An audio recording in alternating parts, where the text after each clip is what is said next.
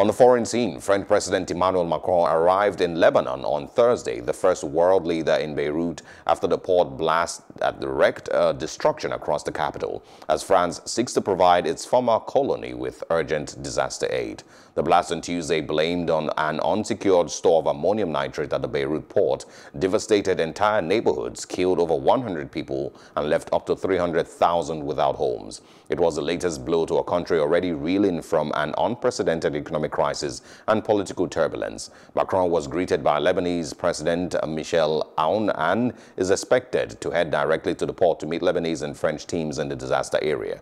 Later in the day, Macron will head to the presidential palace for meetings with all political actors, including Prime Minister Hassan Daib.